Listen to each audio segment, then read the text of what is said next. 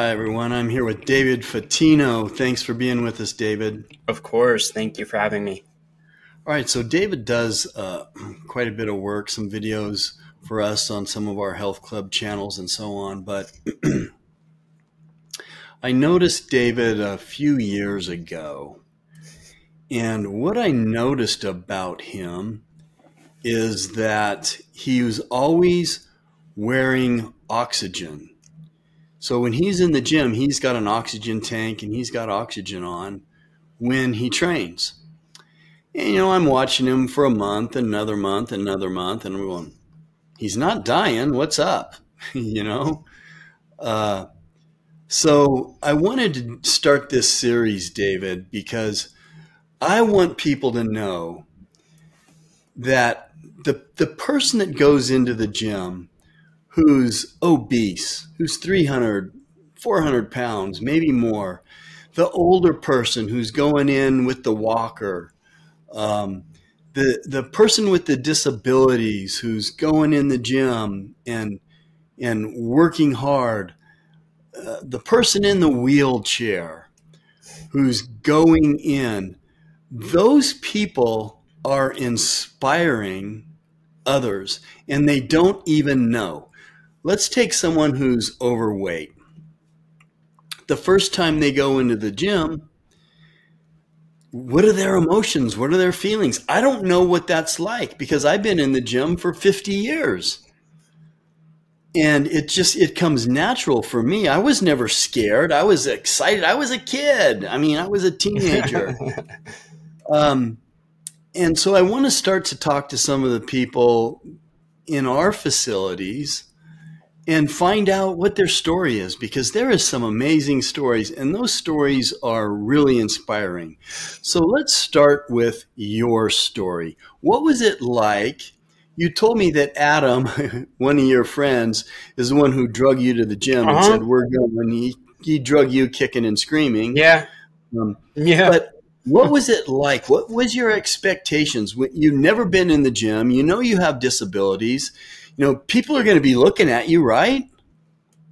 So what did you think? What did the first 10 seconds before you walked into the gym for the first time, what was going through your mind? A whole lot of, I'm going to be judged. People are going to be staring at me with my oxygen and my tubing. People are going to be looking at me. People are not going to stop looking at me and my oxygen. Like, that was my main focus. I was so caught in my head that I was scared that everybody was going to look at me and go like this, you're on oxygen. That's how I felt. I felt this uneasy, anxiety producing feeling of fear. Yeah. And they're probably you're thinking, okay, what's wrong with that guy? So tell me about some of the first people that you met. And what did they say to you? And what were your surprises about people in the gym and how they treated you? And what was different than your original expectation? Wow. Wow. Oh, man. It takes me back. It takes me back to that a long time ago. But walking up to this big bodybuilder who's big, jacked, just monster of a human. And I'm setting up my weights and I'm setting up my exercise. And I just remember him looking over at me. And I was thinking I wonder what he's thinking. And I'm looking at him and he's squatting 400 and something odd pounds. And I'm just my brain's he is strong. And he walks up to me and he's I just want to say thank you for coming here. Thank you for showing up because you're inspiring me. And I'm what? Me? You're kidding, right? You just squatted 4 of me. It was nothing. And you're looking at me I'm an inspiration? What are you... I don't see it. And so that made my brain go okay, this big, huge bodybuilder that can look at me and go like, I'm an inspiration and I'm strong, and he was helpful, and like any questions I would have, I'd ask him, and he'd be like, yeah, I'll show you how to, you know. So it's the interaction that I had with a lot of people that were stronger than me, that physically stronger than me. I looked up to them, and then they looked up to me because I went into the gym. I just walked in. I don't understand. I still to this very day I don't see it. I still to this day don't see it. I just, yeah. So, any of you out there, if you have friends, loved ones, family members who have disabilities, maybe they're old, maybe they're obese, maybe they're in a wheelchair, they have challenges, forward this to them. We're going to do this series on just inspirations in the gym, and David is one of them. And it's an emotional thing because of the impact. I want forward this to your friends, to your loved ones, so that they can realize you're going to be idolized in the gym. You're not going to be mocked. You're not going to be made fun of. You're going to be appreciated. You are an inspiration. Just to go in there, and some of the stories, some of the people that I got lined up for interviews, it's really exciting stuff to hear their stories. And when you hear their stories, you got to get rid of all your excuses. You know, you can't be a victim. We were talking before we turned this on, and I told David, you know, there's probably at least 7 or 8 reasons why you can be a victim. But that's something that I really appreciate about you, is you're not a victim. But you could be. You could come up with 7 or 8 things and go, I'm the biggest victim in the whole world. And any one of those 7 or 8 reasons, things that you've been diagnosed with or whatever, could be reasons why you're a victim. But that's not your attitude. And it sounds like it was really surprising to you when you just mentioned one. I bet you this happens more than once, right? Yeah, it does.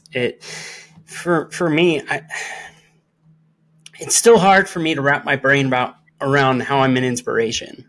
I still I'm living my life, right? I'm living my life. I'm doing my best. I'm in there just like everybody else. How am I an inspiration? That's the thing that a lot of people might not understand themselves. And yeah, it just takes a while to get that through your head sometimes. So the reason I want this video to be passed on is because people need to know that are overweight or whatever. They need to know that they can change lives. They can change lives. David is changing lives. And the relationships that he builds, the videos that he does a lot of videos and asks a lot of great questions to members in multiple health clubs. He's changing lives, and it makes me sit back and smile when I realize he didn't really know, or you still don't quite get it, how you change lives just by being yourself and putting your best foot forward and trying. So all you people out there who have issues, if you're one of those people that's really hard to lose weight, sometimes it's hard. It's not the same for everybody. If you have any disability, when you go into the gym, you are going to impact lives that you'll never know about. And I'm sure you've got more stories, David, of things that people have said to you about how you've motivated them. But most people probably aren't going to say anything. But No. you are impacting those lives.